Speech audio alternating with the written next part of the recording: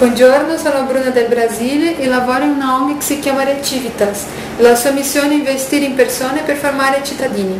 Sono qui per raccontare come abbiamo cambiato una vecchia e utopica idea in una tecnologia sociale innovativa.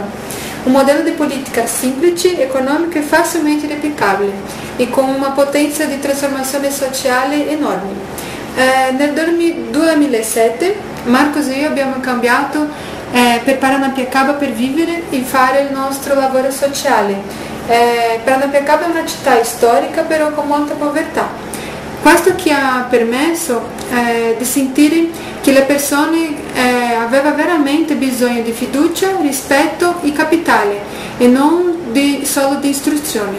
La sistematizzazione e l'apatia era chiara e innegabile e riflettevano uno stato di depressione e di esclusione sociale. Il problema era tale che non sapevano più cosa è accaduto. Nessuno aveva approfittato dell'opportunità perché non avevano nessuna motivazione, oppure se non avevano più motivazione per mancanza di opportunità. Per rompere questo circolo vizioso avevano bisogno di un progetto non solo per combattere la povertà, ma uno che fosse anche in grado di promuovere l'inclusione sociale, un processo educativo di riattivare la fiducia e la relazione sociale per tutti, non solo rendendo disponibile tutti ciò che è necessario per non creare dipendenza, ma che nessuno anche venga più a dipendere dagli altri. Quindi era necessario un progetto di libertà e di emancipazione. Avevano bisogno di un reddito di cittadinanza. Tuttavia, a quel tempo, come la maggioranza dei brasiliani, non sapevano che il reddito di cittadinanza era legge federale in Brasile sin al 2004. Questo per una semplice ragione: la legge non è mai stata attuata. Comunque a quel tempo la vera risposta non è mai stata nella legge, ma nel diritto, e non solo nel diritto dei cittadini brasiliani, ma nel diritto universale di ogni umano di avere condizioni minime per una vita dignitosa e libera. Il diritto di tutti senza nessuna discriminazione capitale di base. Oppure, in altre parole, un reddito sufficiente per soddisfare i bisogni primari, senza nessun tipo di segregazione o di esigenze di qualsiasi favore di ricambio nella comunità. Dopo un anno di studi teorici e pratici con la biblioteca e ludoteca libera in Paranapiacaba, abbiamo lanciato con molto clamore e in collaborazione con il potere pubblico un progetto per Paranapiacaba. Molto presto abbiamo dovuto spendere una considerabile quantità di tempo e denaro tentando di mantenere la nostra parola e cercando l'appoggio e il finanziamento degli organici pubblici e aziende, ma senza nessun successo. Fu in questo momento critico che abbiamo preso la decisione che avrebbe cambiato il corso di questa storia, chiedendoci: perché non prendiamo tutti questi soldi che vengono spesi inutilmente, cercando di convincere i politici e le aziende al mese e utilizzarli per pagare il reddito in una comunità che abbia la dimensione della nostra tasca. Naturalmente le risorse non potevano essere il solo criterio, avevano bisogno di controllare un certo numero di variabili, considerando le nostre limitazioni operative. Ma abbiamo trovato un piccolo borgo rurale, piuttosto isolato, di circa 100 persone, e dopo il nostro primo incontro 27 persone hanno accettato di partecipare al progetto. Così tranquillamente e in modo indipendente è stato realizzato il 25 di ottobre del 2008 il primo pagamento di un reddito di cittadinanza, se non proprio il primo al mondo, magari sarà stato il primo da cittadino a cittadino. Oggi, 3 anni dopo, 89 persone ricevono R30 al mese, che rappresenta più o meno 12 euro al mese per persona. Evidentemente il progetto non consiste solo nella distribuzione di denaro contante. Sappiamo che la povertà non è solo materiale, è anche culturale e soprattutto politica. Ecco perché intendiamo il reddito di cittadinanza come parte di un capitale sociale che ha bisogno di manifestarsi in tutti gli altri aspetti della società, economicamente come reddito, culturalmente come conoscenza e politicamente come il potere di decisione individuale e collettivo, cioè come libertà, diritto e democrazia. Então, de acordo com essa estratégia, nós elaboramos toda uma metodologia baseada em 3 fundamentos: a maximização da eficiência e transparência, a pedagogia da inspiração e a autodeterminação por democracia direta. Na maximização da transparência e eficiência, existe uma separação radical entre os recursos, as fontes de recursos, onde todo recurso destinado às pessoas vai direto para a mão das pessoas sem se perder dentro da máquina não governamental ou governamental, dentro do custo operacional do Recitas. Na pedagogia da inspiração, talvez a mais importante de todo o projeto, todo ato tem o significado do princípio que ele expressa. Nós não transmitimos o conhecimento da renda básica, o conhecimento do princípio, pelo discurso. Nós transmitimos ela antes pelo ato e depois a reforçamos com o discurso. Nesse processo, teoria e prática estão dentro do mesmo espaço e que dispensa toda uma estrutura muito pesada e custosa, com a criação de uma estrutura física, um meio ambiente pedagógico em separado. A pedagogia é feita dentro do projeto e o próprio projeto é o ato pedagógico. A terceira e última, que é talvez o elemento que determina, um dos mais importantes que determina a elegibilidade, é a democracia direta por autodeterminação. O que significa isso? Nós compreendemos a comunidade em rede, né? Ou seja, dentro do princípio da renda básica, nós não entendemos a comunidade como um arrebanhamento de pessoas, como um cercado geopolítico de fronteiras imaginárias ou reais. As pessoas são a comunidade, e a comunidade é determinada pela rede social formada por essas pessoas.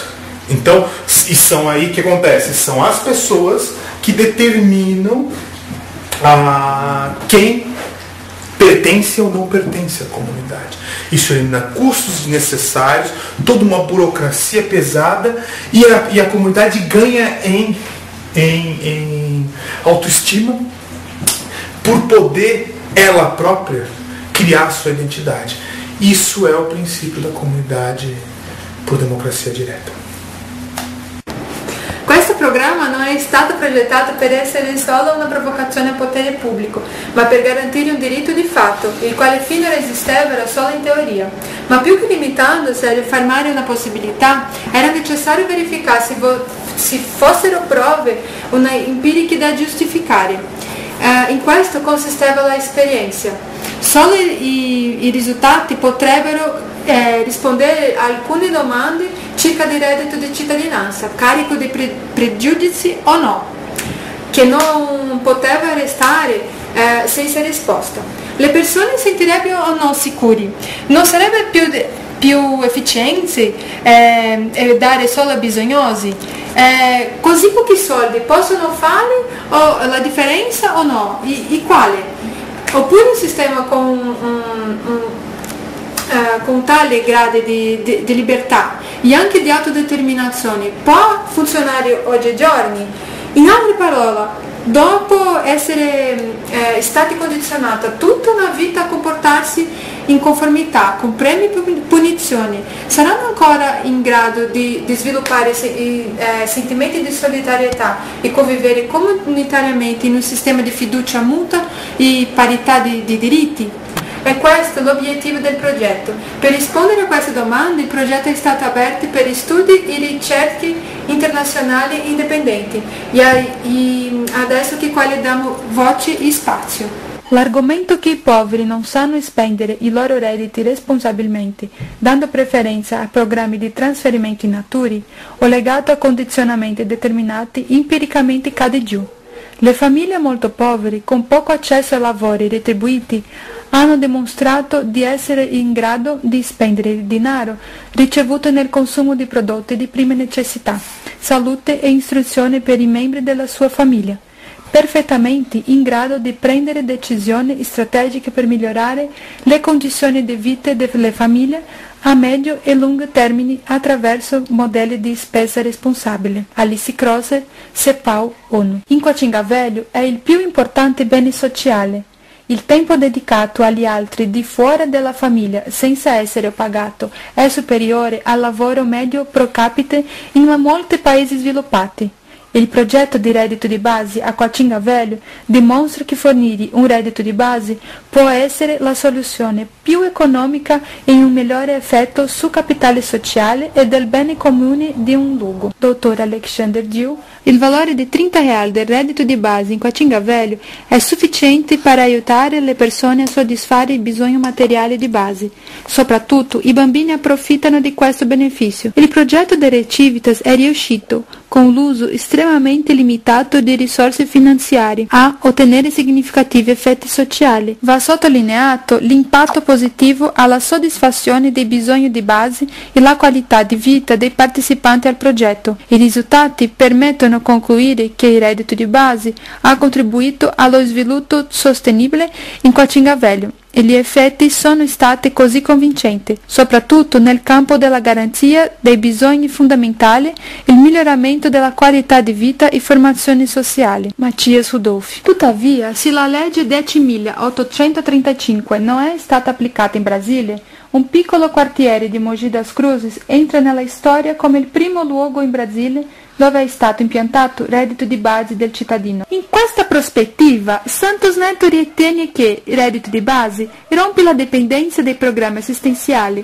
evitando la distorsione del diritto universale a un beneficio concessionale e essere utilizzato per fini elettorali, sia per la prospettiva delle concessioni, sia per la paura del recesso. Interferire con esercizio libero e consapevole dei diritti di voto. Francisco Ladeira. Inoltre, dal reddito di base Cotinga Velho abbiamo imparato che per evolvere da semplice trasferimento di reddito universale per reddito di base è necessario che il modello della gestione del programma promuova i valori del cittadinanza. Leggibilità per riconoscimento mutuo in assemblea è un modello preferibile in piccola comunità dove il controllo sociale è possibile. Inoltre, questo modello di determinazione di eleggibilità in assemblea si avvicina alla emancipazione politica perseguita dal reddito di base. Proponiamo quindi che il municipio segua l'esempio del reddito di base a Cotinga Velho, dando inizio a un primo progetto pilota di, per esempio, 5 anni. Antoni Baerti. Noi delle Civitas, di un modo semplice e schematico, concludiamo che i cambiamenti risultati dal progetto pilota di reddito di base a Cotinga Velho vanno da un stato di incertezza circa la sopravvivenza immediata a un stato di vera libertà che riflette non solo la fine delle provvigioni più primitive, ma piuttosto l'emergere di nuove aspettative e le prospettive di futuro. E è per realizzare questo futuro che abbiamo creato il progetto Big Bank, una banca sociale di reddito di base garantito con l'obiettivo di fornire un reddito di base senza imposti, rendendo sostenibile tutta la rete di protezione senza frontiere. In questo modello le persone non contribuiscono con il loro capitale, ma solo con l'interesse o parte di esso per il pagamento del reddito di base, per mezzo dei fondi di sostenibilità del terzo settore. In questo momento siamo in una nuova fase di sperimentazione della banca. Il microcredito per il reddito di base è già in corso a Cotinga Velho e dal prossimo anno si aprirà con un atto pubblico la replica del modello e da formazione dei moltiplicatori. Queste nuove comunità saranno finanziate dal progetto Big Bang. Per terminare, o meglio, per aprire la possibilità di questo nuovo futuro,